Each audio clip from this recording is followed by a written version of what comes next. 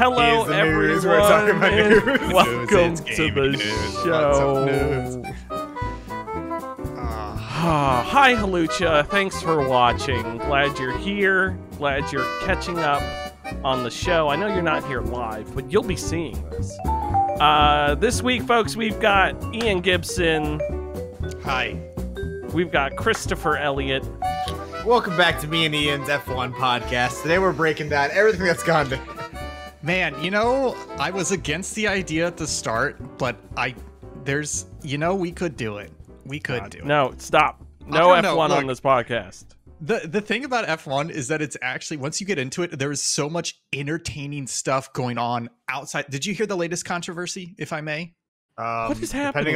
Depending on who it involves, I might not be able to talk about it. It was a previous Grand Prix, previous champion who won in a previous year, who is Brazilian, I believe. He called Lewis Hamilton, who is a 7-time world champion, tied with the most, is still in the sport.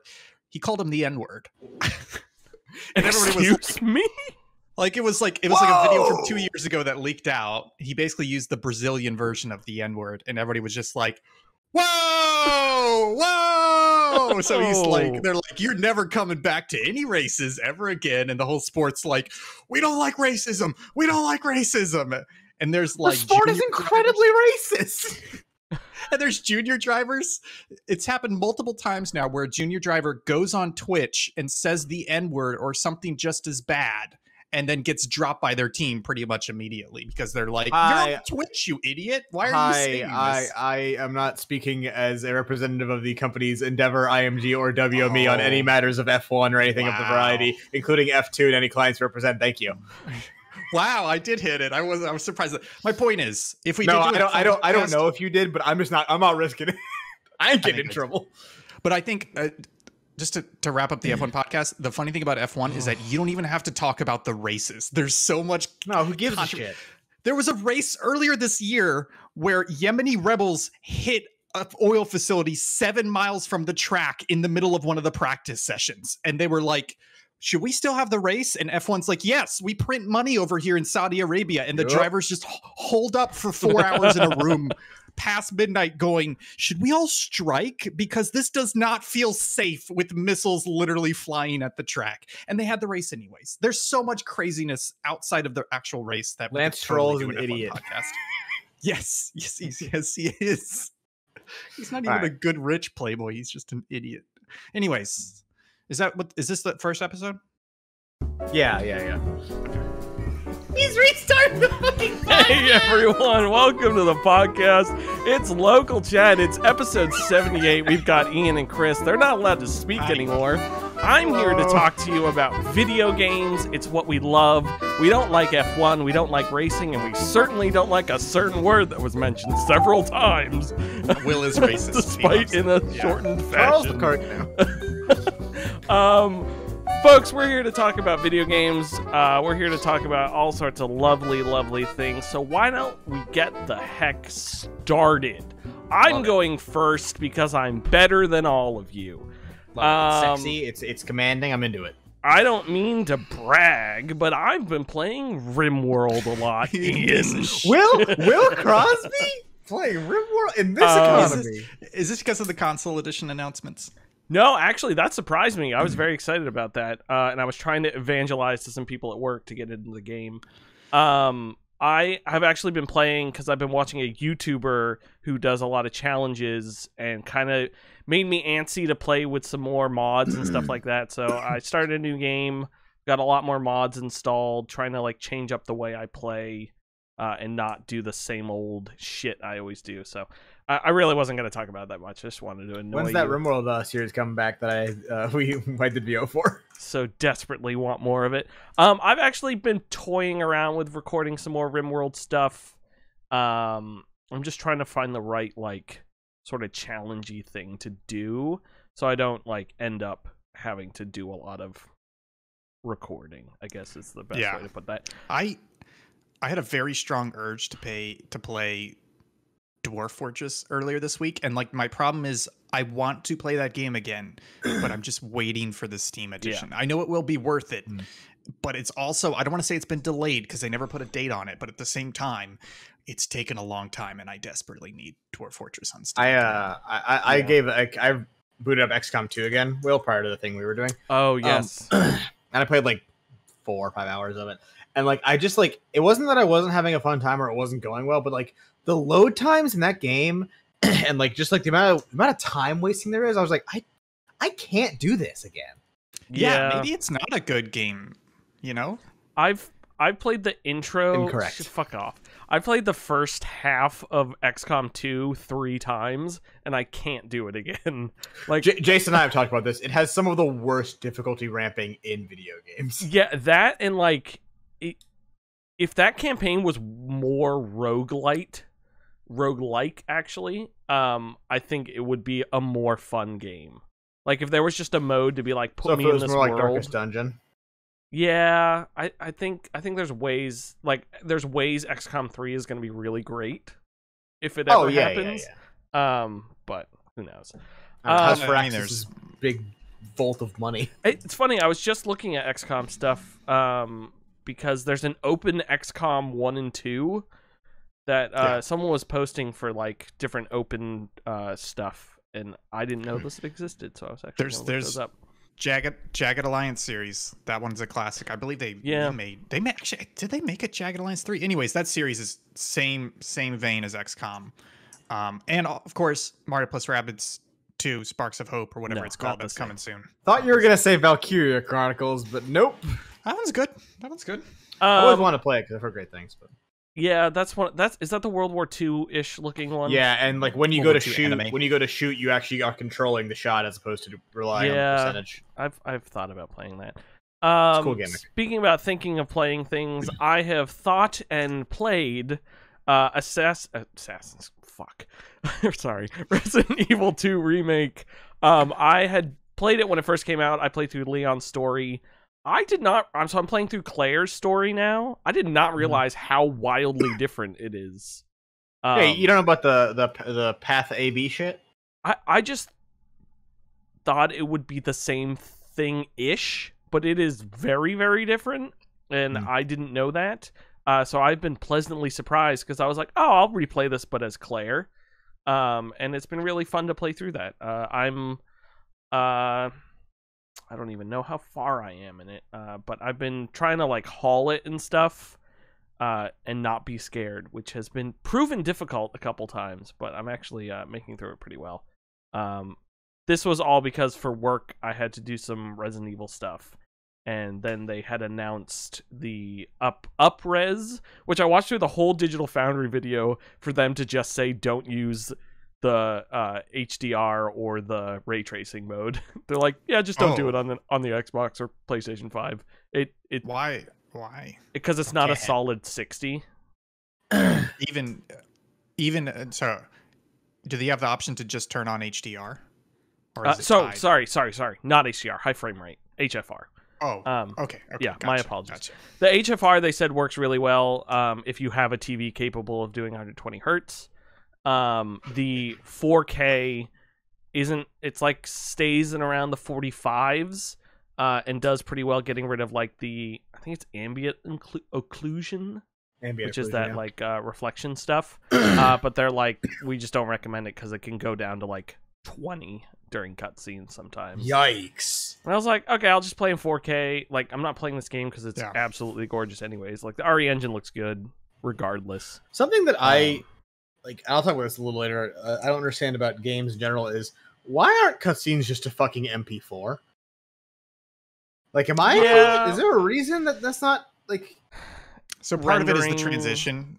Yeah, if your engine's not good, there's a noticeable transition, and you can't do any fancy transitions, like in and out, like Death Stranding or Red Dead Redemption 2 has. Yeah, but those games have cutscenes that don't lag like a motherfucker.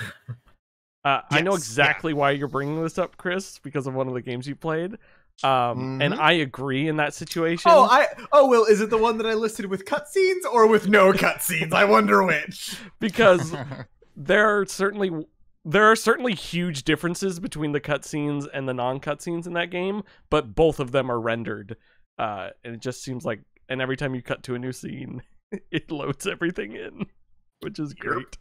So anyways, that's all I've been playing. Not much else. I'm Is this trying. your first time touching RE2 remake? No, I like I said, I played through Leon when it first came out, But only and so now I'm playing through Claire. Yeah, because I kind of never put it together that it was different. I'm on the search for like a new good game to play. Dragon Quest 11 really wasn't doing it for me. It got there in certain ways. It's not pulling me back is the problem. Is it time? Is it it may be time. Uh-oh. It may be time for Persona 5. You'll never see it coming. It invented jazz, Will. It invented jazz? It's very good. It's the years of the JRPG. Thank you. The decade of the JRPG. Yeah. Just warning, the tutorial doesn't suck, but the tutorial, I think I clocked it at literally like 10 or 12 hours before it like gives you like full complete control, but it's still 100% worth it. There's something to be said for games that are like, we are not afraid of our bullshit. Like you're gonna sit through our exposition, you're gonna watch our cutscenes, you're gonna do all that shit. And like Kojima is an example of that. And then there's an Atlas JRPG where they're like, fuck you. Look at this tutorial. Go fuck yourself. You want to play a game? Kill yourself, you stupid asshole. It's still good though. It's not the worst tutorial. It's just very long. Oh no, it's the second best. Is it released on Xbox yet, or is it? No. When is it coming? October. Oh, that was ungodly. Oh, that that's right, because that was in the. Just get it. It was right after Hollow Knight when everyone was like, "No way!" Play it on my PS5. Like, how about I bring it to you? I've got it on PS4. No, it's on PS5 Plus. It is? Yeah, I have it. It's currently installed on my PlayStation 5. Is that Royal or Persona regular? 5? Yeah, I think is it's that Royal or is that regular? I think it was a like a gold game. I don't think. It's on the Royal stock. that's pretty good.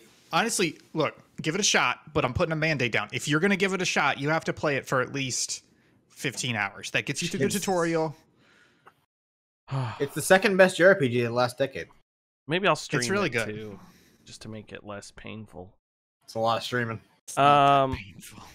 I've been trying to think of games to stream. Sorry, I'm taking up a little bit more time, but I wanted to do a little thing here. Maybe you're talking about Persona. I apologize. Like Halucha mentioned playing through Luigi's Mansion, which I've never done, so I thought about maybe streaming that. I have my Wii U here that has I have the disc as well with the Wii U. That's ready to go. Also, I have currently my spicy Wii U. I have 7 games sitting in my Steam sale shopping cart that I would like to play. I got a better idea. Seem very interesting. Just to interrupt this very boring exposition of yours. There's a game on our Game of the Year list that you will need to play at some point anyways, per our agreement.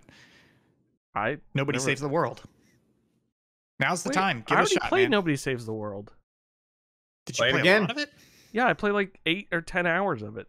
Oh, play it again, bitch. Because I remember the first time you only played a little bit and then you came back on. Okay. Well, Crosby, I'd like to thank you for reminding me that the Summer Games sale exists. I've just purchased Valkyria Chronicle 4 for $10. Yay! Yeah, they had a couple games that I wanted that weren't on sale, but finally Dusk is on sale, folks. The boomer shooter that we all want to play. So I'm going to be playing that. There were a couple other. Not I like Dusk specifically. And Elysium Tale? No, not Dusk and Elysium. Dust and Elysium. Oh, is that not called Dusk? Fuck. Or the Dust game from Ubisoft from Xbox Arcade, where you like filled up the. Oh, that game was great. No, but I found a bunch of like hidden gems and stuff that I might do a stream where I like try each of them, and check them out. So I'm excited for that. Moving on, Ian Gibson, you've been playing a game. Hi. I'm so happy for you to fire back in, because I spent most of last week and some of this week organizing my cosplay files for this game and downloading things and purchasing things. I think I have some good ideas, so we should. Ooh, we should get together. Kiss. I have been playing Death Stranding. This is my second time playing the game. I'd already beaten it once when it first came out. What's that one about? I think I played about 3 hours of it when it first came out, and I was like, it's funny because that game has a little bit of a slow start, and it does I'll say Well, I don't know. It's not super slow. It's just that it's like exposing you to different systems, and you've got to get back in the swing of a Kojima game, which is like you said, lots of exposition and weird cutscenes. And there's a lot of stuff in the game that is cool once you build up your stats and get access to them. But like those first initial deliveries, when you're just like swaying around all over the place and you're in like a relatively boring area, is like the most boring game part of that entire game. And that lasts about 3 to 4 hours. And so for me, like the first time I played it, I literally got all the way up until you're about to get a vehicle, and then I stopped playing. And I only knew that because when I started playing it last week, I got all the way up to that point, and then I played like 30 minutes later, and it gave me the motorcycle, and I was like, "Oh, this game's much better now. This game's playable now." Yeah, yeah. Like if I had played it for like 3.5 hours, then I would have enjoyed it probably the first time. But anyways, I'm still really enjoying it. I don't know how much time I have in it. I just did the second Battlefield. I think I'm on like episode 7 or 8. I think I'm almost done with the central region, which is the big part of the US. I like did a whole bunch of Rocky Mountain stuff. I'm still really enjoying it. I actually last night I left work. I went to the couch and I sat down and I just played the game for like 3 hours straight. Nice. And it was weird because I don't normally play a game that long, and I don't even want to say that I did it because I was so wrapped into it and I wanted to do it. But I had just unlocked zip lines, and I got to a point where I was like grooving with zip lines, and it was just like one more job. And it was like I was getting so good at this area. Like there's this one mission where they're like, "Hey, you need to go get medicine and bring it back here. You have a 60-minute timer, and we're taking away all your tools except for like these 3 things." And I was like, okay. And I did it in 5.5 minutes. Like I just like literally 90% of it was me like using the zipline network I'd already set up. It was fantastic. So I'm still having a lot of fun with it. I really appreciate the story. Like I'm just gonna start dropping some spoilers here, but like the whole mama story, her and the BT baby, I'm like, hell yeah, man, that's a good story. Like I feel like Kojima gets a bad rap for having wonky ass storylines, and it's very easy to make fun of them when you say things like, yeah, she's got a ghost baby because she like gave birth on accident while the happening and the terrorist and the bridge fell on her, and you're like, it's so stupid. But then you actually watch it and you're like, damn, Kojima needs to make a fucking movie because he's good at like cinematography and like direction and like presenting all this stuff really well. So even though shocks me to no end that he hasn't made a fucking movie. He basically has, you know, with the amount of Metal Gear Solid 4. I played it. Yeah, zing, got him. Yeah, so I'm really enjoying it. I do still have some problems with the game. And I will say though, for every mama and like good written story, there's also Vamp. Yeah, so, that's true. You know they call him Vamp because he's bisexual. Who's Vamp? Is that that's not in Death Stranding? No. He's in 2 and 4. I think he is in 3. 4. No. But this game though, look, this game's got a problem though, which is that like I have this theme running in my last several years. I've said it over and over again, which is that AAA games are bad for video games. Like this is an indie game. Right? Like this is a very unique concept. It's got some interesting stuff going on. And I talked about it last week about how the presentation is like over the top, you know, like crazy cutscenes, you know, A-list celebrities, etc. And all sorts of like really nice environments, well-modeled animations, etc. But at its core, it's just an indie game. Like you're just doing package delivery and you have all these little things. But there's 2 things in it that suck, that are not well implemented and are just really annoying, which is the BTs and the mules. Like those are not interesting mechanics in the game. And I realized that they are like the number 1 and number 2 reason why I put the game away, or why I hesitate to play the game, because I want to go do packages. I want that idea of like my anxiety or nervousness is like, can I make it to that location? I've got to figure out how to scale this mountain with my limited number of supplies without dropping my cargo, like do it in an efficient manner so I don't like, it doesn't take me 5 hours to do it. It's like awesome. but I don't want to go through this stupid BT encounter field. I don't want to go through this stupid mule field, because even though the mules are piss easy, it's still annoying, you know, because the thing goes off and then, okay, let me just run. Okay, they get to me. Okay, let me just punch them in the face 10 times because they're just not going to be able to do anything more than that to me. And you just kill them so they make giant craters. That's true. Yeah, so it's like it's one of those games where there's so much going for it, but I feel like the urge to make it a AAA title and to have like the scary enemy encounters and to be like, we got to put all this polish and stuff on top of it is actually hurting the game. The insistence on having a combat system and like having all this shit, as opposed to just letting it be Hideo Kojima's wacky package game.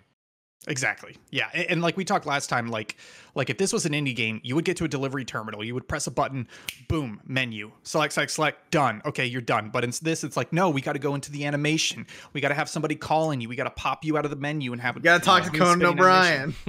Yeah, exactly. So it's all this stuff where, like, I'm not necessarily blaming Kojima for this. I think it's kind of the mindset that he's in and that a lot of the industry is in, which is, I need to make my game a AAA game. And that means adding all this pointless fucking fluff on top of it that in the end drags it down. Watch Dogs Legion, fantastic core concept. So much so that I bought and played like 10 hours of that game and it sucked because the core concept worked, but it had so much pointless fucking AAA fluff around it. Bad stories, bad characters, uninteresting environments, etc. All these useless mechanics on top that it ruined the game. And I wish game designers were committed enough to the interesting, unique stuff in their games that they could commit to that and not just feel like AAA pressure to be like, we've got to have incredible animations, awesome cutscenes, all these, like, we got to have loot, we got to have collectathon, we got to have open world maps, etc. It's like, no, just commit. Find a good mechanic, iterate on that, commit to it, build the game from that. Yeah. Anyways, I'm off my soapbox. But one thing about Kojima is that, if collectathon shit, open world, combat, all that crap, he doesn't give a shit about, but he wants those incredibly extensive animations. He wants you to watch fucking, I don't know, 42 minutes of someone opening a can and making beans. Like that's Kojima would make a fried egg. Kojima would love to implement a full system where you have to cook a full meal and like flip the fucking egg, salt and pepper, everything. Yeah. I'm fine with that. It's just a little It's not as bad as Red Dead Redemption 2, but it's the type of thing where it's like, I want to do this interaction. And it's like, okay, well, watch this fucking 2-second awesome animation we made for that specific interaction. And fucking it's like, no. skinning animals in Red Dead. God. Skip. So it's like, yeah. I was just going to say... all the cutscenes. I love the cutscenes, but I don't need the fluff. I was just going to say, I agree with you on the mules and the BTs. The mules, at least you can counteract the alarm. Which I got pretty good at doing. And they're useful. I think we both had the experience where before we had the truck unlocked, we just stole it from the mules and used it for a while. Yeah. But the BTs, I think, like, you're like, oh, this is a BT area because they want me to go this way. And they all feel really pigeonholed and forced. Yeah. Because there were times where I was just like driving a truck, the truck would get sucked down, I would fall out of the truck, and then I would just just run for it. No, I would like push the BT away or whatever, then just get back in the truck, drive a little bit more, it would capture me again, I would fall out and just keep redoing that because I was like, I don't want to fight this giant stupid thing. I'm not doing this, Hideo. You can't make me. I will say he made all of the BT quote-unquote boss fights super easy by just having the other people throw stuff to you when you need it. And it was always great. Yeah. Because there's stuff all over the level as well. There's stuff everywhere, and I think those are some of the easiest boss fights compared to his other games, which actually 4 was pretty easy. And 3. 1 and 2 suck. Metal Gear. Anyways, I'm glad you're playing Death Stranding. I so wish we could edit together you talking to your 2019 self about this and seeing if what we could make of it, because hey, Mr. Crosby, do you know how this game ends? What, Death Stranding? Don't fucking spoil it for me. Sorry, Mr. Gibson, do you know how this game ends? My bad. I don't think I remember. I do know there's some things coming, but I'm very excited to see how this guy of all people takes the ending of Death Stranding. Yeah, I'm on board. I'm on board with the story a lot more than I thought I would be. So, Die Hard, man. It's gonna be great. Excited. Sam Porter Bridges. Chris, please tell me about your quarry and how neon white it is. you can skip the quarry. We already talked about it. I want to know about neon white because I feel like I need to buy this. No, game. I need Chris to second the quarry. But did we talk about the quarry last week on this program? No, I talked about it 2 weeks ago, and I put it on the Game of the Year list. Yeah, he said it's number 1 with a bullet. I did not. It's say not, that. and I'll get to that. It's not, and I'll get to that. The Quarry is the best game Supermassive has made since Until Dawn. It's not a super high caliber. No, it's true. But because the middle one sucked. But it is. This one just feels like, hey, it's Until Dawn 2, the thing you all wanted the entire time. It's got Grace Zabriskie in it, being Peter Stormare from the first game. It's got weird shit in the forest. It's got horny teenagers. It's got all your horror tropes. It's what you want. It has some questionable engine choices, is what I will say. Yeah. This game, on my computer, which is quite beefy, loads like a big pile of turds. And I know for a fact this is an optimization issue, because everyone that has it on PS5 and Xbox says it runs totally fine. So the game is just optimized like duty butt. But that's not what anyone cares about. When I'm actually playing the game, I'm enjoying it. Yeah. It's very good. It could be a little more jump scary. Yeah. I feel like I think they pride themselves a little too much on not just doing jump scares, but every once in a while, mix me up a little bit, you know? I don't love the hold A to hold your breath thing. It's very reminiscent of the hold the light bar still one from the first one. I do like also sucked. How easy they make QTEs though, but they're also so easy that you can still fuck them up. I miss the face buttons. I kind of don't like the stick thing. Yeah. When you said the stick, like you're talking about the stick is all the QTEs are on the stick. Right stick. Yeah. But it's only one direction. Like you just hit it in that direction. Yeah. Oh, but the direction changes. It's not the like direction swirl. changes. It's And like it gives intuitive, you- so it's it like gives if you have to go so over much a thing, time. you go up. Yeah. But just to catch you up, my opinion on it, I think it's better than Until Dawn. Only because I think it fixes so many problems with Until Dawn. Like I like that you can just pick up the object and you don't have to do the weird like oh, let me look at the weird part of it. Yeah. And you can look at no, something... the cards I think are a way better system because cards are great. I just get it over with. I don't care about this really. Yeah, and what's her face? George Costanza's mother-in-law is great in those gypsy scenes. Grace Zabriskie. Yeah, George Costanza's mother-in-law. I forgot that's who that was. I forgot she was inside. All I know about her. Twin Peaks. I think I've never seen Twin Peaks. Yeah. I like good TV. The actors, I think, are all great. The only thing is, it's totally the engine. Like scenes will cut. All the textures are popping in. Yeah, it's rough. I had hair go a little bit wild on a quick resume one time on the Xbox. I've had there's a cutscene with Abby inside the pool house.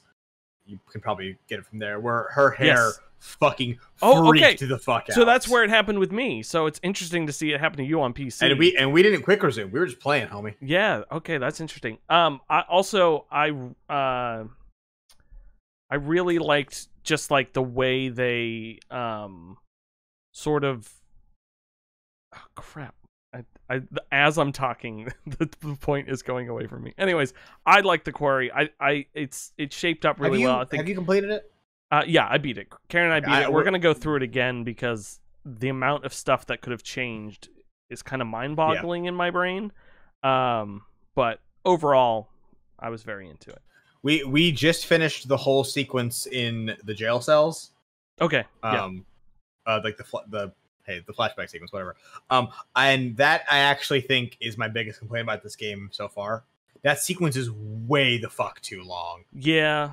It needs to be less than half of how long it currently is. Yeah, like I get why it is that big, but I think I think splitting that up into way earlier and then the conclusion of it way later would I have have a made solution it. for it. Split it up and like keep it as is, keep it the same length, but we're cutting between them and like the backstory and Jacob, because he's not presently in the pool house. He's also figuring it out. If we had like gone back and forth, so we're getting like piece of story together, that would have worked out fine. Yeah. Until Dawn did that with when Emily's in the mines and Chris is upstairs with the fire guy with the shotgun. They're both learning the story at the same time. That's true. Yeah, I think that would have worked out a lot better. Yeah. But overall, acting's great. Game is fun. It's better exactly than the what I Dark wanted Pictures, it to be. for sure. Yes, I only played Man of Medan with you, and we didn't love it. No, it was fun, but we didn't love it. Anyways, tell me about Neon White, because I do want to hear about Neon White. Neon White is my game of the year currently. This could change. Ooh, interesting. This game fucking rocks, and I really really hope that at the Game Awards this wins the best indie game, and not like say even this is even if Hollow Knight came out this year, I think this should win the best indie game, because this is a perfect example of what the fuck a like high caliber indie game should be. Here is a weird concept fleshed out to its utter maximum and perfected. This is a card-based Ghost Runner-esque like time trial shooter dasher puzzle solver. And all of those elements are kind of weird, but they all come together really, really well. And like the wrapper that the game is in, where like you have to like get presents for like the kind of like Persona-esque dating simmy thing that goes on the S-Links. And like you have to, there's multiple mini objectives to complete in each level, but each level is so bite-sized. It just fucking works. This is a game where as soon as you pick it up and do 2 levels, you're like, I get it. I get the appeal. Now all you have to do is keep introducing new ways this puzzle format works, and it will be refreshing. And that works the whole ass way through the game. Ian Gibson, you look confused. Questions? No, I'm just trying to decide. I almost bought the game about a minute ago. I highly recommend it. I'm gonna wait. I'm gonna wait until I finish Death Stranding, and then I will buy it. Smart. This is it's super easy to pick up and down. Good. I was just gonna say this is Ben Esposito, right? Real quick, just one more. Go ahead. You being a smartass? Yeah. Okay. I like the eruption chain we have going. Yeah. I can kick him out. It's Ben Esposito, who I think is like currently going to the weirdest guy making games. He's just fucking nuts. Like I follow him on social media. He's just a fucking weird dude. He's kind of what would happen if like nobody ever put a leash on Kojima, and like he just keeps swapping genres of games, and like he doesn't care. He makes his games pretty much like with like 1 or 2 other people. It's like no one really tells him no. Something that I said that Ben Esposito when I played Donut County, which I actually gave Game of the Year when it came out, but also fuck all came out that year. So true. Ben Esposito might actually be the best dialogue writer in games. He's really fucking good at writing dialogue. He should probably do it like more professionally. Because something he does really, really well, which he can write casual conversation. He can write a conversation with a character that isn't really about anything important, and it just flows through. Like there's maybe a joke in there, and you're done. And like you're like, that was a interaction between 2 regular ass people, and it doesn't come off cringe, doesn't come off forced. He can also write casual cursing, which I feel like anyone that writes cursing in video games is like, fuck, shit, damn, and like that's not how people talk. And the ability to write characters that talk human is like a huge fucking boon to any game, because like I believe you because you seem like a regular ass person and not some edgy ass anime character. And then this game has some edgy ass anime bullshit, because at the end of the day, fucking you can tell that, hey, Ben Esposito really wishes he could have made a fucking Cowboy Bebop game. So the fucking main character is just Spike. I'm excited to play it. It's really good. It looked really interesting when it was first shown off a while ago, and then I was worried because I played Donut County, and I feel like Donut County was very overhyped. It's an interesting idea that is way too thin and short. And so I was I love how short it is. I love it because I bought it for $8 and I beat it in like 3 hours. To me, that's like a good movie ticket.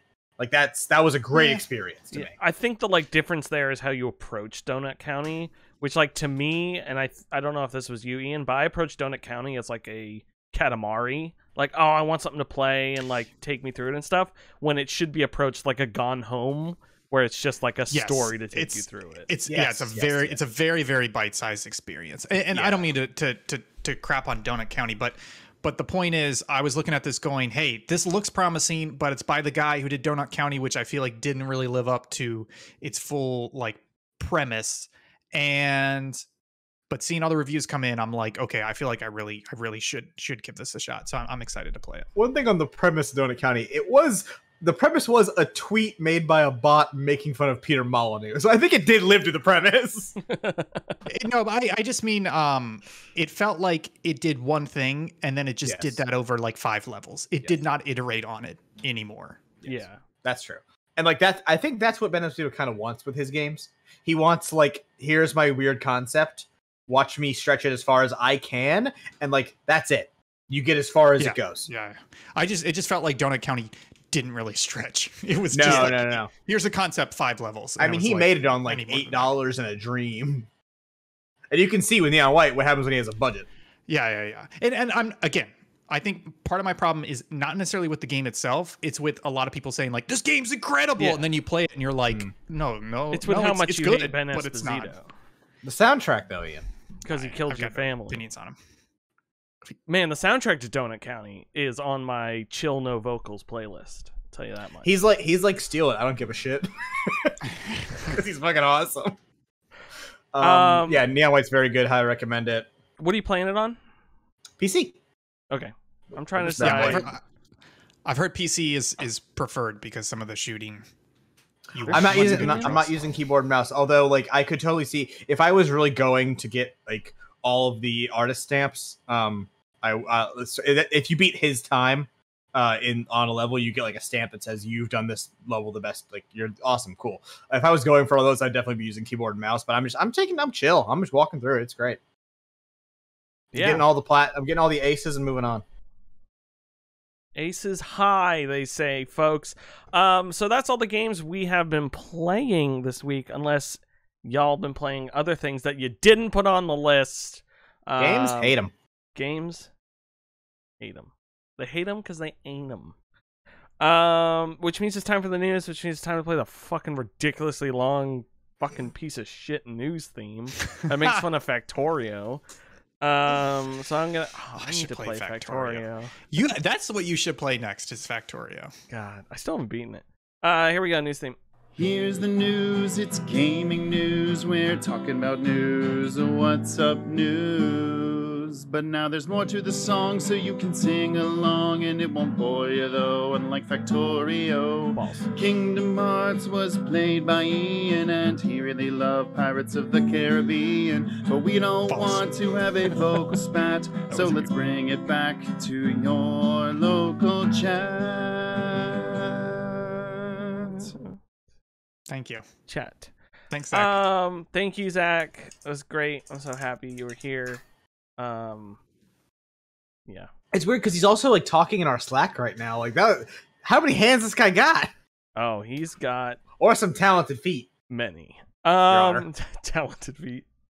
Speaking of Ian Gibson, Miyazaki here says from Speaking of Ian Gibson, Miyazaki. For a second, my brain was like, "Wait, what? That's his full name? What's going on?" I started reading this headline. For those at home, it says Miyazaki says from Software's next game, but I started reading it as Miyazaki says from Software's next game. The next game to come out on a piece of software is next game to come out. Miyazaki is the next software is Excel 2. Oh man, the sequel to Excel. I would kill for Excel 2. Like in EVE Online, people scream, "Ah!" I wish software had subtitle like subheads. I'm not even kidding. You just blew my mind with Excel too, because I use it so much. Oh my god, the I want it to be sequel like could be so good. One, like can we Excel pause? 2 What would- more yeah, cells. yeah. Well, okay. Can we all pitch a title for like a subtitle for Excel 2? So it's Excel 2 : and then something. Extreme Lookup, which is a reference to X Lookup, which is a very popular formula. Oh, I got mine. Excel ahead, 2, please. sum of all data. Excel 2 Journey into Final Requiem episode Du Sky. 365 over 2. and the box art is Excel and Tootsie numbers peeking out of the corner like Ugh. it's great. Love this one. I just want XL2 and then some long equation with a squiggle underneath it, and it just doesn't Oh, work. that'd be really good actually. Fuck. Excel FX, that little FX formula symbol they have. God. Just use Google Sheets. Anyways. It's better. It's not though. I don't even It know has what better, this some article better is. things. But it's Nerd fight. Here we go. Get the cardboard. Miyazaki says From Software's next game is in the final stages of development. I believe this was based off a rumor going around about they had several games in progress during. that was no. He stated that in 2018. Yeah, He said sorry. they It have was that three- long ago. Off of Yeah. Ugh. not rumor. Sorry, off of Here, I'll- previous I'll read it. statements. Is what I mean. I've got the quote up. This is from Video Games Chronicle. Quote, in the previous 2018 interview, Miyazaki had stated that since 2016, the studio had been working on 3.5 games, the half game being PS4 VR title Deracine. So they've been working on something for a while now. So one Yeah. of those Elden Ring, or was. Yeah. I'm assuming Elden Ring DLC of Has- some sort. Oh, But, no, they, wait, but sorry. they wouldn't call Sorry. they wouldn't call that The, another game though. the next line is, quote, from Miyazaki, there are 3.5 lines that have been in the works since that time, Miyazaki said. 0.5 is Deracine, the VR title. 1.0 is Sekiro, and the remaining 2 are unannounced titles. So one would have been Elden Ring. The Armored other Core one we 6. don't know. Yeah, but I saw people thinking it's probably just another Armored Core. Yeah. Which I mean, makes he's been sense to talking about me. going back to that franchise since Dark Souls That could 1. be cool. Do you guys have any familiarity with the Armored Core series? I feel like fucking zero. love Armored Core. What is Why it? do you what love it? style of game is it? I know it's mecha. What style of game is it? Mecha, dash around and shoot stuff, Like it's just the and city? also use big Oh. plasma sword. Is it like third person, like over? Third person over shoulder? It varies from game, but you are a pilot of some variety, usually some sort of bounty hunter / mercenary. You take on jobs for big evil corporations or sometimes regular people, and like do stuff in this big, not like post-apocalyptic, but like everything is shitty Earth, where like the ultra rich live in floating cities above the terrible like down. Where everything is like, 2022. yes, exactly. Yeah. Where everything's like all dry and shitty. And they range. I've played 2, 3, 4, 4A, and 5. 4 and 4A are the ones that like everyone fucking, and 3 everyone jerks the fuck off about because they're fucking incredible. 4 Answer is, it's real good. Ian Gibson, you would fucking love that game. Yeah, Because it's somebody it with is- a recent mecha obsession. As long as it's not, like stupid difficulty. No, punishing, then it's I'm fun. okay. It's fun. Pick up, do a couple missions, put down, customize the fuck out of your mech. There is a button in the mech garage that is just get really, really close, tight up shots of the individual parts of your mech. I assume so perverts can masturbate. I'm just true. gonna look at this. I just have one question. Watch the Armored Core 4 Answer intro FMV thing. Okay. You'll come. Because look, I have a Should we watch confession to that make, together? which is Sure, we When can do that you- after this. It's like 3 minutes long. when you called me out about 5 minutes ago when you said I looked confused. I was not confused. I was actually looking at pictures of Gunpla on Twitter because somebody did a paint job, so Jesus it looks like a Christ. Jack Daniel's whiskey bottle, which is very funny. But anyways, Why- I'm gonna look at pictures of these. Sorry, I just have one question, but it's also a joke, so I should get everyone ready for it. Go ahead. Yeah, I'm ready for If you, Joe. you're the mecha, what direction do you pray in? God damn it, that's good. That's pretty good. That's pretty good, right? I can't think of a good enough joke. pretty That's good. just funny. I didn't want to laugh, but that was good. That's pretty good. Yo, these specs look good. Anyways, folks, Yeah. that's the show. Well, wait a minute. Chris, honest question though. Should I play Armored Core 4 or should I wait for the new Armored Core, assuming that's You should just play 4 Answer and wait for the new one to come out. Ian, you keep making excuses for yourself to Ian, not live your life. I should clarify, Stop doing 4 that. and 4A are completely separate games. 4A is a full sequel to 4, but So- you don't have to play 4 to play 4A. I'm giving you one. I'm giving Play you one 4A. game. Play 4A. It's the best game. So, of okay, so you're taking a 4A into 4A. Yeah. Oh, yeah. You're taking a 4A into. Hey, that's a stream series right there, folks. Oh man, that's pretty good. Copyright TM trademark.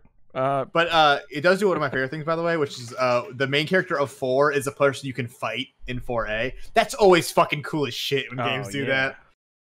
Especially when it's like, I like when games do that, but it's actually you with like all your power ups and everything. Yeah, yeah. Oh no, he's shit. tough. He's tough as a motherfucker.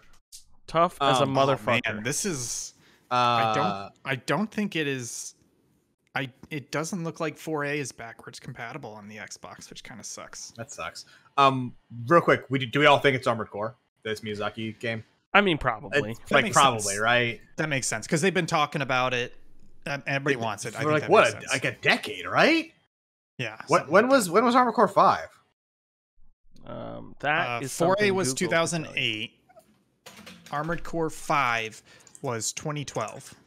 Yeah, it's been a full ass decade since an Armored Core game, and like Miyazaki has said he likes them more than the Souls games. Oh, it's 4 answer, not It's 4 answer. It's full. Oh.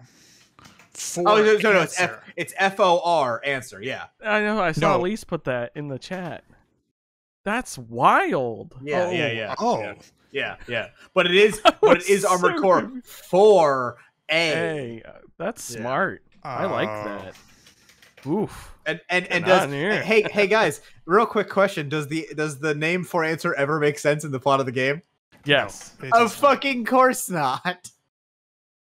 Yes, he was all along. He was the answer. For Pray for him. I'm gonna move on Jesus while Christ, Ian your Mecha savior. finds more porn to watch. It's called Gunpla, Will. I'm confused. One Ian Gibson repeatedly has said never to bring up Cyberpunk 2077 on this very stream, yet he posts a story. Yet Because this one doth thou is- protest too much. If This this is story is personal. true, it's like the biggest thing ever. I think unfortunately it's not because If it's unfortunately thou art common. a rose, thy Right. smells as sweet as Satan. Okay, look, the story is there is a YouTuber who had basically some gossip, rumor mill sourcing, etc., that told them that one of the major reasons why Cyberpunk 2077 had such a poor launch is because the QA company that they outsourced a portion of their QA to was lying to them and Big Bang Boys QA. deliberately underreporting major issues with the project, that they exaggerated the size of the team that they had testing Cyberpunk 2077, and that they lied about the experience, saying these were senior testers when they weren't. Most of them only had less than 6 months experience in QA. And I think there is one piece here that people keep pointing to, The which anime? is if you remember after Cyberpunk came out, it's either the president or the CEO of CD Projekt Red. If you remember that he had that hostage video where he came out and he's like, we didn't know the game was this bad. And everybody was laughing at him at this time, being like, how could you not know that? But like, if they were working with QA contractors and QA kept coming back with just minor bugs and you believe that report, that press conference makes a lot more sense. That kind of like deer in the headlights look that he had. I don't know. Did you guys get a chance to look into this? Yeah, I mean, my basic thing is like, if like they can undeniably prove that basically what they were given was false information and led to believe the game was in a much better state than it is, they have like, this is a case like they should sue. The amount of money they fucking lost here, Oh, yeah. like And not only just like their money, but like the name of CD Projekt Red was dragged through the fucking mud, and still is. People aren't over the fact of how poorly this game ran and performed and shit like that. I think there's a totally like a case you made of like this company fucked them over really hard, and like not just how like the regular fucking over of like, oh yeah, they hit stuff underneath the rug, but like this is like catastrophic level. So like their stock tanked. I want to push back on this a little bit, which is that, you know, just to say my background is, I think I'm at almost 8 years in software QA. My first year was in gaming QA. Last 7 years have been in non-gaming QA. I worked my way all the way up to senior QA tester. I've been a QA manager now for 6 months. Part of this is Quantic Labs, the QA company. You're right. But part of this is CD Projekt Red. They did everything fucking wrong with this. Yes. Like, if you treat QA like it is something separate, like literally there is a bad term in the QA industry called tossing it over the fence or over the fence. The idea being devs get together and they say, I completed it. Now let me throw it over the fence and just let QA fucking deal with it. That's awful. Your QA testers should be in your fucking scrums. They should be there. They should be able to reach out to your devs if they have an issue, if they have a question. They should be talking to product or business analysts, whatever the fuck you want to call them, to ask about requirements. But if you treat your QA like something on the other side of a fence where you finish your work and then you filter it down through management all the way down to that QA, they're not going to understand what they're testing. They're going to feel like they can't question things because they're siloed off from the rest of the company and locked in a fucking basement where their key cards don't work on the dev floors. And the only time they see the devs is when they run across them in a fucking cafeteria, and they're not allowed to talk to devs. Any question you have to development has to go up through fucking QA management and then over. That's a god awful way of running it. So if you as an executive at CD Projekt Red decide to treat QA like shit, your QA is going to be shit. If you're going to allow them to do things like have bug quotas, where it's not about, hey, we need to have metrics, we need to make sure that these things are tested fully, we need to have regression testing. It's just, no, you need to find 20 bugs a day minimum. Then you know what they're going to find? They're going to find shit bugs. As part of my job before, you know what I did as a QA tester? It was going through bugs that were entered by an outside QA team and going through them and saying, this is shit, close it. This is shit, close it. This is a real bug. This is not a real bug, close it. Because they're trying to fill a fucking quota and not actually test the product because the QA management is shit. So I agree with you. But it sounds like also that like the fact is like, I don't think necessarily CD Projekt Red was understanding how much like wasn't being shown to them. Like I don't like obviously they were lied to about the number of staff working on it, lied about the experience of staff working on it. And I don't, it doesn't say here if they knew that the quota thing existed. However, to your credit, also hire a better company. Yeah, exactly. You're only working on the biggest game ever. I work with multiple contractors at multiple different companies, and I onboard contractors on a day-to-day basis. They are in the Scrum teams. They are with us. We don't care if you're from Ukraine, you're from India, you're from Korea. We don't give a fuck where you are. You're on the team. You're on the team. We're not going to treat you like some siloed property. And so just my pushback is basically those decisions to outsource QA and not have them in constant communication with devs, et cetera, and have them part of the process and allow them to do quotas, et cetera. That's on CD Projekt Red. So you totally have a point that this QA company may have lied and misled, but CD Projekt Red still took the risk of going with this company and allowing to operate them in that fashion instead of saying, hey, you have QA testers? Great. Bring them into the fold. Yeah. Let's have them part of the dev team. That's how it needs to go. There is an update to the story at the bottom. I don't know if you guys saw this, but we got to take it with another grain of salt because it is an update from another third-party person who has sources at CDPR. Basically saying they spoke to several CD Projekt Red people who refuted the claim about Quantic Lab. One developer said, we knew about the bugs that people were complaining about. This was not something that was, quote, unknown to us, but we did not have time to focus on it. We were crunching like crazy, so we were paper thin at the end. I think it really comes down to, like, they're both at wrong. Like, both parties are wrong here. But CD Projekt Red will win the lawsuit. Yeah. Yeah, I just want to be, I get up in arms about this because QA QA has quality in the title. So a lot of times when the product quality ends up tanking in production environment, QA takes the hit, and everybody in the company wants to point to QA and say, why didn't you find this? And sure, QA is not perfect, but there are also plenty of times where devs miss code freeze and they're checking something in 2 minutes, 2 days before it's supposed to go to production, and they say, hey, you need to test this right away. And you don't have time to ask questions. You don't have time to test it properly. There's pressure on you. There's executives asking for an update every 15 minutes going, where's it at? Where's it at? Where's it at? And you're going, oh shit, we got to make change control process 24 hours before. So that means I've got about 2 hours to test this. And you're just like, go, go, go, go. That's not the fault of QA. If you have a bad process, it puts pressure on QA, and QA will make mistakes. And if your process doesn't set up things for QA to succeed, like giving them time, having them part of the dev process, clear lines of communication, clear requirements, documentation, etc., they are going to fail. And again, QA is not perfect, but just because something is bad quality doesn't mean you need to blame QA. And that's kind of what I'm getting out of this story is they did QA dirty. And part of it was an external company, but part of it is also just Cyberpunk just scoffing at QA and not setting them up to succeed. Totally agree. I'm emotional. He's emotional, folks. Next up on here, according to one Jeff Grubb, now working at the same company as me, Metroid Prime Is Games. he really? Yeah, he's at Giant Bomb now. Oh, okay. So, Right. my thought he was sister's site, as we put I thought it. he was at GameSpot. I was like, can we get Jeff Grubb here? Can we kiss Jeff Grubb tonight? But I could message him on Slack if you'd like me to. Do it! Send him a dick pic! And say, where's God of War Ragnarok? You asshole! Metroid Prime games are coming to... Oh, sorry. no, I did read that right. Metroid Prime games are coming to Nintendo Switch. That made me think Amazon Prime games. He said this year, it seemed that Metroid Prime 1 would be remastered for this holiday season, and 2 and 3 would be later on. He didn't really have a time frame for that. I have never played Metroid Prime. I have never played Metroid Prime they're incredible. 2 or 3. I have certainly not played Metroid Prime 4. I've never beaten a Metroid game.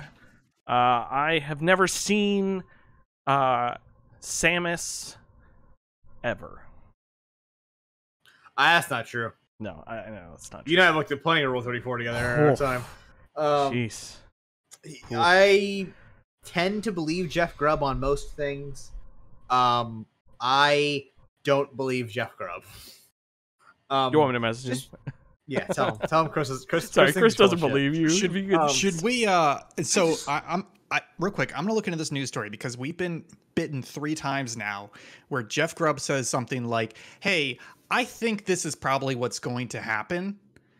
And then some news site picks it up and runs with it and says, Jeff Grubb says this is what's going to happen. They act as if it's a rumor that he is reporting on as opposed to his informed opinion. That's fair. And I'm going to double check. We may be getting screwed again. Let's see what this is. Here we go, folks. Live fact checking occurring just right now. It's just a Wario 64 tweet saying Jeff Grubb. Oh, sorry. So I went to an actual article afterwards. However, I want the clip. To give Ian credit, there is a tweet replying to Jeff Grubb here of some clip from something called Rebs Gaming, and their headline is Jeff Grubb has leaked Metroid Prime Remaster. He says it's happening and coming this holiday season in November. God, I hate that so much. Okay, so I have a partial quote here. He says, in reference to Metroid Prime, now, quote, now I've been told that their plans are to release that game this holiday. I think almost certainly to line up with the 20th anniversary in November. Wait, what the fuck game is he talking about? Prime 1. I guess it's Prime 1's 20 years old? Yeah, we're old, right? Ian. Old 2001, shit. 2002. GameCube 2001. That lines up, doesn't it? I think it does. 2002. You're right. Wow. So so this is Grubb actually reporting on information that he's received as opposed to his opinion. I know that sounds like I'm being aggressive here. We've been screwed twice. We've been screwed twice. It's not because I don't believe Grubb or I don't believe Grubb's rumor mill, because I think typically even when it's a rumor that he's hearing, I believe the words out of his mouth. Yeah. I just don't think fucking Nintendo gives a rat's fucking dick about Metroid. Otherwise, we would have heard. Yeah, but When was Prime 4 announced, Ian? It's like 8 They fucking announced years it, ago. They announced it. So I And think then they they care about delayed it. it. That doesn't mean they're going to actually do it well and Where's and release a F-Zero? Prime remaster, etc. But Where's that's the thing. Star They Fox? don't talk about F-Zero. They talk about Metroid. Do you know the F-Zero Easter egg at the Japan Mario Kart thing? No. It's like No. there's a crumpled F-Zero poster in a trash can. It's so like whatever set designer did that, fucking amazing. I'm sure he got in trouble for it, but that's hilarious. That's very Jesus. good. Yeah, Jeff Grubb on his shit as always. I'll believe it when I see it. I'll believe it when I see Metroid Prime 4, aka when I'm dead. When he's dead, folks, we gotta kill him. Next up, Hideo Kojima wanted to develop a video game like The Boys, but The Boys came out and he decided not to do it. I believe he did say The Boys. Because Kojima's never ripped off an established franchise. That's ever. first. That's the thing, Mr. Snake Plissken.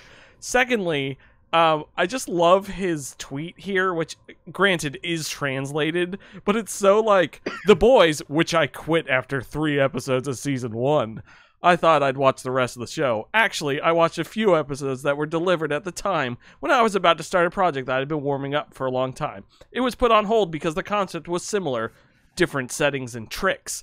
A buddy, male/female thing, with a special detective squad facing off against legendary heroes behind the scenes. I was thinking of Mads as the lead.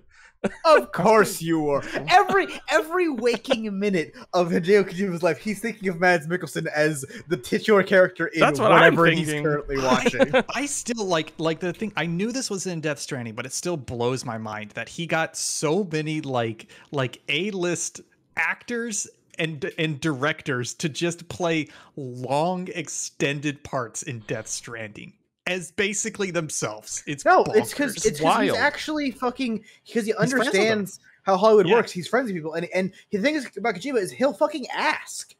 Yeah. Did- And I think Del Toro, apparently a lot of it was he's really good friends with Del Toro. So like before he called Norman Reedus, Del Toro called Norman Reedus and said, "Hey, my friend Kojima's going to call you. Whatever he asks, just say yes." So it's like Del Toro is helping him make all these connections. Yeah. I know just Del crazy. Toro he isn't in Death Stranding, but is anyone else's? Did everyone else do their voice in Death Stranding? Sorry, Del Toro's voice isn't in Death Stranding, is what I mean. Oh, He that's didn't not, do that's any not of his voice? Is that No, not he his didn't do voice? any of his lines. Oh, But that's crazy. Is everyone I didn't- else? Yes and no, because like Edgar Wright is in the game as one of the terminal Yeah. people, but it's No, not I his just voice. mean like the titular people. Like obviously Mads does his voice, Norman does his Norman voice. Reedus is his. I Norman, think Quigley. Nicholas does. Nicholas it's- Winding Refn. I don't know. It doesn't really sound like his voice, but I'm not sure. I don't See, know. I'm his not as voice 'cause he's a familiar. director. And granted, you guys are right. I only know that Del Toro thing because like I read it. I didn't. I figure actually it didn't out. know. I thought that was just his Oh, fucking. yeah, voice. it sounds exactly I like. thought it was good. I watched the shower scene the other day, and I was like, "This is it's so stupid, but it works because he knows it's stupid and he's leaning into it and He making has it creepy no weird." fucking fear. He'll put it in his fucking game. Fuck. And he makes it work. And Yeah. he makes it work. Well, It's he's great. bonkers. Also, I him love so much. that. I love that baby, Lou. I love him. He's so perfect. BB. He's perfect. More of a Perfect BB-8 little guy. baby. Wow. Wow. With a fucking thumb. Ugh. I bet you like Last Jedi too. Well, it's better than Rise of Skywalker. It's no, it's not my favorite. That's That's true. That's true.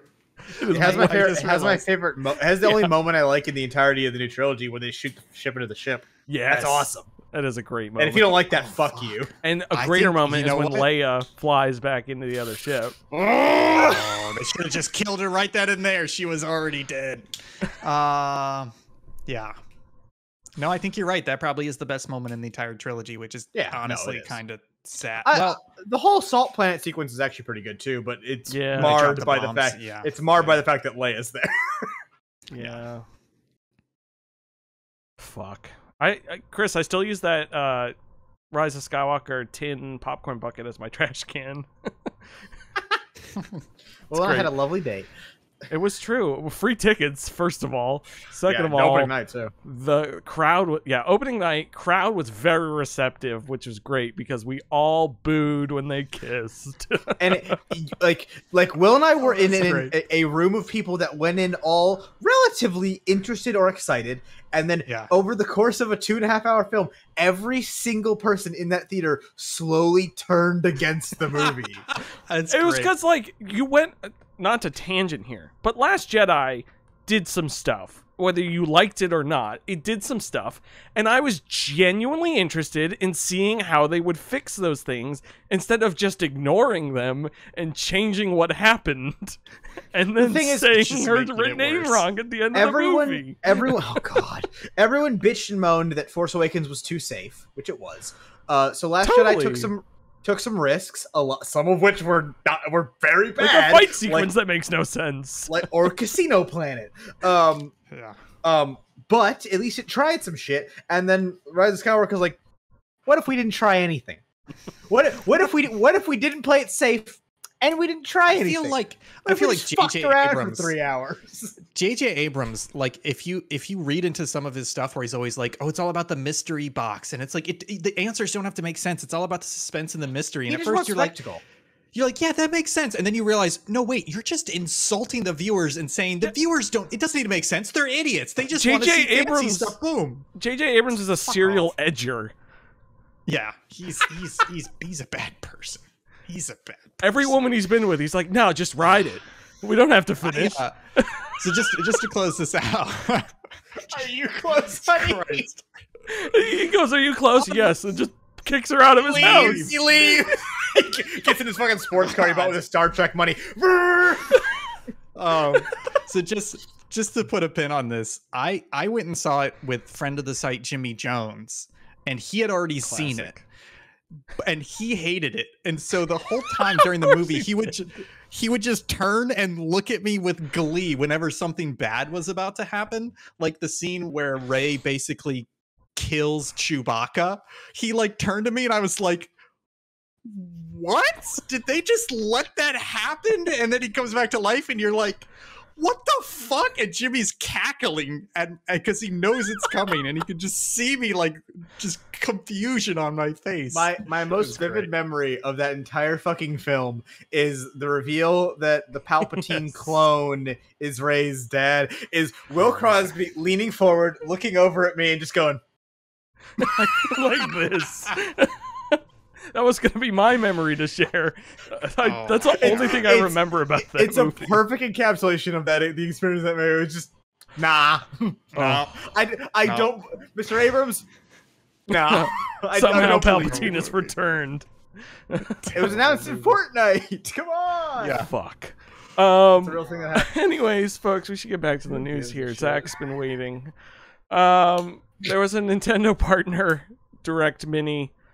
Mega Man Battle Network's coming. You can play them all. I think I'm gonna play those. They look pretty good. I'm gonna play one of them.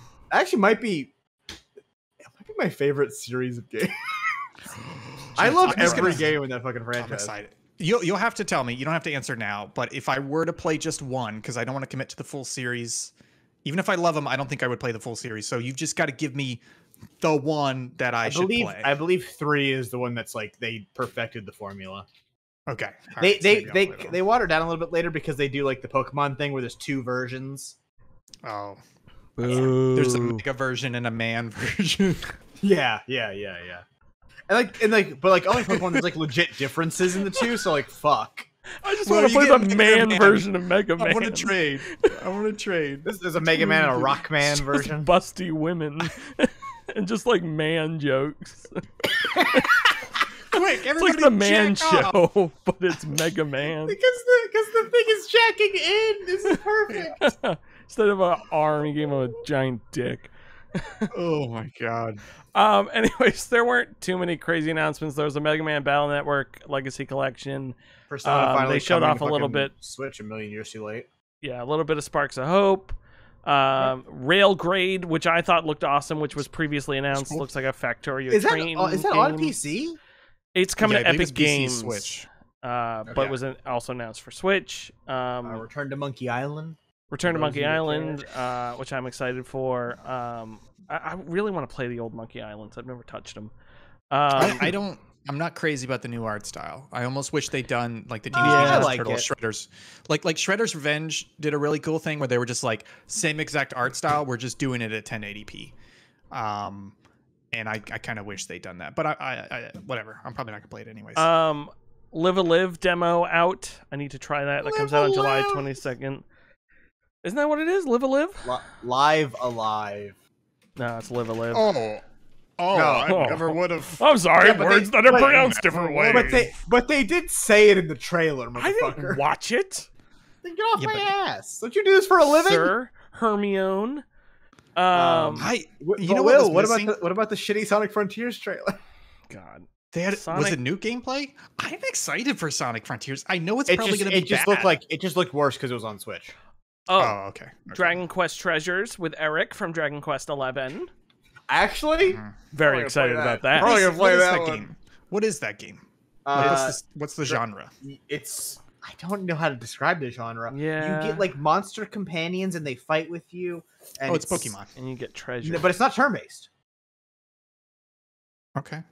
So it's It's yeah. not It's like Pokemon. like in your party, you just run around, and you hack and slash and shit, and then you pick It's up like Death treasures, Stranding. and then you sell those treasures. Like Death Stranding. The treasures are the memories, are the friends we made Okay. along the way. The treasures are the babies, and then That you could be sell cool. the babies for money. No, you eat the You know what was babies. not?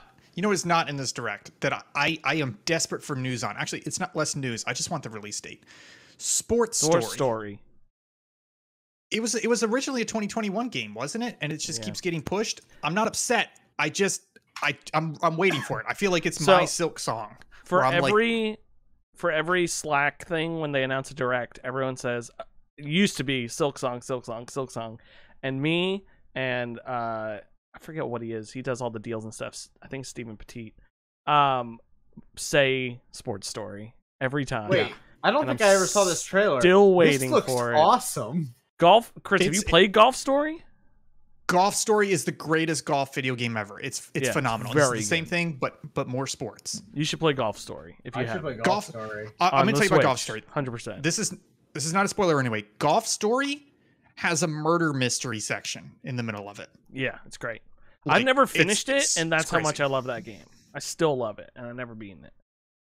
It's really Should cool. Go back and beat it. Fuck, I should play this game. I should stream this game. Yeah, you should. It's great. It's good. Probably, Very good. probably 8 to 10 hours total. It's not too long either. That's way longer than I thought. I think you're gonna say 2. Yeah, I've. It's worth it though. Hey, remember how I said Donut County doesn't expand on the premise? Golf Story is like, let's fucking stretch this thing to the moon and back. Yeah. Like it's like I this mean- is not a golf game. We're doing And crazy also- stuff with Hey, it. I the played- golf I played- mechanics I played are What the really Golf. good. I wouldn't say. Well, It's I don't know different. what's crazier. What's crazier? What What's the the Golf golf or is Golf crazy. Story? Because What what the the Golf is golf probably like goofier. plays up everything. Yeah, I would say goofier. But Golf Story has like more depth in it, like story mechanics. Friend of the etc. site, What the Golf developer, Tim was his That's name, right. I believe. Yeah, I think it was Tim. We played it before everyone else in the world. You also played Um, Skateboard. How'd that go? Fuck off. Oh, we didn't play Skateboard. Yeah, I didn't touch it. That was all Jake. It's Jake's fault. Who? I don't know. Someone who works here. But I don't. Universities. Oh yeah, I'm fucking skipping Spellbreak. Spellbreak. Anyways, whatever. It's Skull sad. and Blizzard killed another studio. Yeah. Blizzard I killed mean, another studio. But here's the thing: the game looked cool, but like they weren't doing anything with it, so whatever. I think Blizzard saved them because I think they were gonna just shut down if they weren't taken by someone else. Possibly, Which is a but at the shame, same 'cause time, it's a cool concept and a cool game. Yeah, but Yeah, whatever. it was a cool game. I'm more upset that they took a studio that was doing something interesting, and instead of bringing them in house and letting them do their own thing, they're basically just saying, no, you're working on WoW now. That's it. We're taking away all your creativity, etc. You're working on WoW now. Yeah, Maybe it's like a Riot Games thing, and eventually they'll get to make their game again. Let's hope so. Riot Games acquired Radiant, the guys who made Rising Thunder, and said, I "Hey, don't- can you clean up Yeah. our code because it's terrible?" They literally And then put them there's on just- code cleanup for 2.5 years, and they're like, "Okay, now you can go make the fighting game we Damn. acquired you for." Damn. No, sorry. The real news here, folks. Skull and Fucking Bones, go! the hit television video game sensation, The announced experience. in 2005 BC by Eve. Wait, shut the fuck up. Neanderthal. Was this No, out in it was not. It was not. 2005? Okay. No, it wasn't. Okay. I'll I look it said up. Look it BC, up. Chris. That's before you. Anyways, Before computers. For Chris. fucking idiot. Before computers. Gotta get those computers. Computer. I'm a computer. Oh man, I've been watching through X-Men animated, and it just makes me want to watch the G.I. Joe PSAs. Anyways, Skull and Bones is supposedly going to come out in November, according to Tom Henderson, who gave a little check mark 2017. here. 2017 E3 was when it was 2017. announced. Damn, it that- began development in 2013, though. Yeah, with Assassin's Creed Boats. Black Flag. I'll say that one yes. carefully. People, As an pe- MMO spinoff. people finally got to play this game. They didn't say it was very good. Yeah, it'll be interesting to see. There was a rating for it that... Oh, I want to see if I can find that. The Skull and Bones rating. But is the I'm TV exci- show still happening? That's all I care about. I want both. Yeah. That's true. Commit to the bit, you fucking asshole. I typed Skull and Boings. Ooh. Skull and boys. Hello, sailor.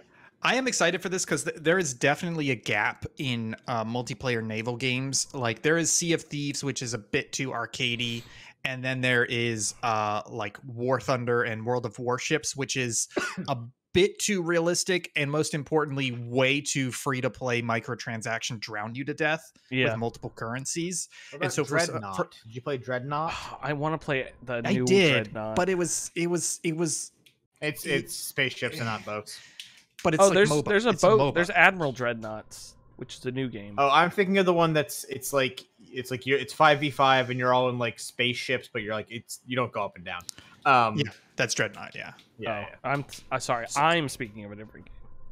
But I think there is room for a AAA title to come in and say, look, we're not free to play riddled with microtransactions, but we're also not like super arcadey, so you can come in and just have some fun. And I think some sort of progression, which Sea of Thieves again just has zero fucking progression. How have they Hello? not solved that problem yet? Hey, it's me, So- Michael Transaction, just stopping by. Oh, Just want to see what hi, you're Michael. up to. You know, hey, I'm I- going a little I Elvis. Oh, I paid my bill. I don't have any money on me. I'm Are you sorry. all? I- Are you in fact all shook up tonight, sir? I'm all shook up. That's just- actually pretty fucking good. What the fuck? I'm all shook up. Mama. Mama. And sorry, Michael just barges in like that sometimes. Oh God, I hate that guy. Every time he takes money from me every time. Yeah, he needs to finish. So there is definitely a slot for this game in 2022 gaming. They just need to fill Yeah, it. It because doesn't even have to nothing be else is good. coming out, Ian. Solid 7. That's all I need. Solid 7. Xenoblade Chronicles 3, Chris. Yeah, I was say it's competing with what? Neon White and fucking Xenoblade Chronicles 3. War. I'll believe when I see it. Yeah, send your dick pics and we'll believe it when you see it. Yeah, Jeff. Can I read you the Skull and Bones? Man, I almost screenshotted a fan interaction talking about God of War Ragnarok and Rags to Cox and send it to the Discord, but I didn't. But it infuriated me so much, the broiness of some of these people who think screaming at people that of content they like will get them the answers they want. Anyways, it's just wild. Anyway, Skull and Bones, rated M. This is a naval combat action game in which players assume the role of a shipwrecked outcast on a journey to become a pirate captain. As players take on missions, they can explore settlements and engage in dramatic sea battles. From a first-person perspective, players command their crew to shoot cannons at rivals, example, warships, merchant ships, settlements/forts, in attempts to obtain loot/goods. Enemy ships can be rammed and boarded, resulting in brief cutscenes of crew members shooting and slashing at each other. Combat is highlighted by gunfire, cannon fire, explosions, and blood splatter effects. Some territories depict corpses impaled on spikes or hanging from nooses. Beaches may depict corpses and large bloodstains in the aftermath of battle. Settlements occasionally contain brothels and prostitutes that call out to the player when approached. Example, come spend your coin all over me. The price of my arse goes up today, so buy a piece today. Oh, so it goes up tomorrow, so buy a piece today. Players can also engage in quests and bring poppies to opium dens, which are depicted with patrons lying on couches smoking pipes. The words fuck and shite appear in the dialogue. I just like the price of my arse goes up tomorrow, so buy a I love piece that it today. took the time to include that and talk about opium. Thank you, ESRB, doing God America's bless job. you. I'm ready to play this game. I'm ready to play. I'm gonna give it a shot. Yeah. I would love if Ubisoft said "fuck you." We're making a very accurate to the era piracy game, and it's racist as shit. Honestly, Chris, as someone who's been reading Could you the imagine? Aubrey Matron novels, which take place during the Napoleonic Wars, Master and Commander, not as racist as I would have expected, because they're not being like, they're being racist in the sense of like what they were taught and what they think is true, but also very racist in other parts of like talking about this. It's just like, whoa. Yeah, wild. So I would love to see that as well, because it would be so crazy. The idea of a AAA studio being like, yeah, fuck Yeah. it. Fuck you. But- Also, you can rape and pillage in this game. Fuck it. Who cares? I can't remember if this is so it was Ubisoft Singapore that was kind of the key devs behind this title. They're the one been driving it all these years, and there is actually a story of a pirate queen. It was basically a woman who commanded a pirate army of like 300 ships. Yeah. it was an insane size pirate army. So there's actually Make a that good story they game! could tell. I thought you were gonna That's what say. I think No, this it takes place isn't in the bad. Caribbean, motherfucker. This one does? Yeah, bitch. I thought you were gonna say at the Singapore office they have an opium No, it says den. Indian Ocean. Oh. I could have sworn we knew Where's this that? was in the Caribbean. This is off of Here, Wikipedia. According to a Paraguay, Kotaku report, initially it was in the Caribbean, then it moved to the fantastical Hyperborea, then finally the Indian Ocean. Hyperborea. Sorry. Wait, what was that middle one? It's so they could be Oh, racist against aliens. Yeah, no, they were doing like a new world where we're gonna catch flack for this, so let's move it to a fantasy location. And then I assume someone at Ubisoft said, "No, fuck that shit." Yeah, no, the Hyperborea is a Greek mythology place. But also, New So maybe World was a they tried to do genocide monsters. versus Yes, like I feel like pirates No, were like no. casual brotherhood racism. No, they were right to change New World. Let's get Yes. that fucking straight. But pirates, yeah, no one cares. Hey, let's Pirates aren't like jolly protagonists. They're murderers. Yeah. They're allowed to be Thieves. racist, right?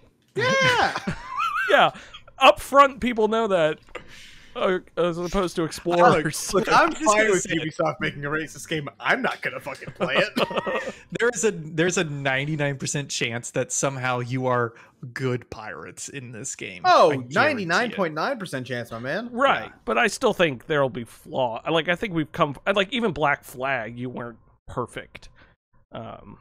I'm still just saying, the kind of a Kingdom piece Come of shit. Deliverance guys, they're not afraid to be racist, so Yeah. they should make a pirate game. Yeah, They should make a game about South Carolina in That thing's still 1820. infuriates me. God. Okay, Um, that's too far. I don't care about Sega. I'm hitting the outro button. 12 Years a Slave, the video game. Oh my gosh, Ian That's Gibson. basically what you're asking for.